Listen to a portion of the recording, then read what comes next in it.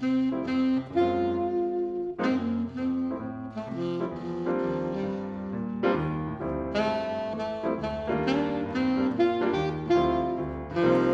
everybody, and welcome to our Visual Artist Spotlight. We are here with Richard Martinez, one of our artists for our Celebrating Hispanic and Latino Culture and Heritage art exhibit at the Old City Hall Art Gallery, opening on May 5th. How's it going, Richard? Pretty good. Thank you for having me. Yeah, of course. How about you tell us a little bit about who you are and what you do? Well, my name is Rich Martinez. I'm a full-time artist now. I'm retired. I do artwork. I do surrealism. And I'm working on colored pencil and OMS, which is odorless mineral spirits. It's a new medium that I just got into during the pandemic. And so it's been a lot of fun, and it's been a challenge because I had no idea what it was, but I think it's really cool the way it looks like a watercolor, maybe an acrylic painting. And it's just actually colored pencil. Wow, I think people are going to be really impressed when they see it. I know I was. So let's get to know a little bit about you. Where are you from and what brought you to Redding? Well, I grew up in Roseville. That's east of Sacramento.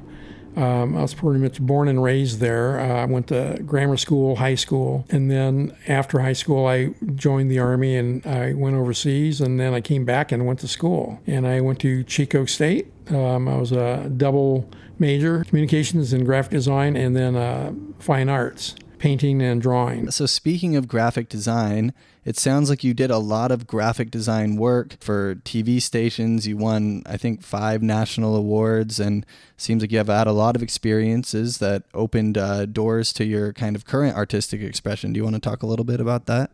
Yeah, the graphic design was really a good vehicle for me to take at the time because it did open up some doors. I was able to do a lot of illustrations. I did real estate development, and so a developer would come and say, hey, I'm going to build over here, and we need an illustration of the building, but we have no lawn or grass yet. It's dirt. Put a bunch of trees in there, put a bunch of bushes and flowers. So that part gave me the ability to be creative. So I would paint these really large paintings, but it was commercial art. For me, it wasn't like I was doing a painting for myself. Yeah. But it paid the bills, so that was cool. How long did you work in graphic design? I was a graphic designer for 35 years, but I was in real estate development. My forte was actually corporate identity. The 5 awards that I received were doing corporate IDs, logos for big major developers in the Placer County area. We're looking for a new logo here at the Arts Council, so maybe we can get you out of retirement. You have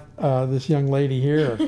Yeah, Michaela, she seems like the perfect person to whip something out for you. I think you're right about that. 30 plus years working in graphic design, and you're finally retired, and now here you are back and painting, right? Yes, I paint pretty much every day. I try to keep a schedule. I get up early. As I said, I'm working on colored pencils right now. I'm doing a series of rusted trucks that are left in vacant lots or out in the field in Missouri or Wyoming, and they have a lot of color. The patina, the rust in there, people don't realize there's so much color, and I really love color. One of my mentors was Gary Pruner at American River College, and he was totally into color. So I try to incorporate that in everything that I do now. It looks like you have an event coming up here celebrating Hispanic and Latino culture and heritage, art exhibit at Old City Hall.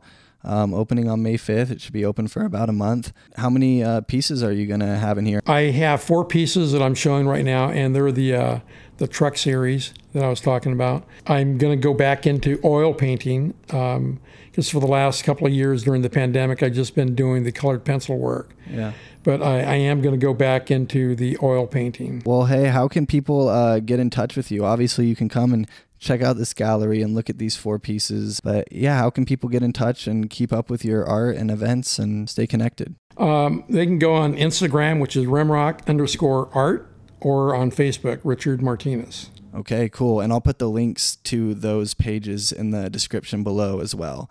Anything you want to say before we wrap up? I mean, we got a pretty good introduction about who you are and what you do, but I really think people just got to come and see the art in person. I think that Shasta Arts Council is doing with the Latino art, it's going to be a great thing for the Latino people to come up and show their artwork. I know that, speaking for myself, there's always a lot of color involved, and I really enjoy seeing that. I think there's a lot of nice art artwork that's being displayed right now. So you heard it here, Richard Martinez at the Shasta County Arts Council for our Visual Artist Spotlight for the month of May. Come on down and check out the art gallery. Thanks for being on the show. Thank you.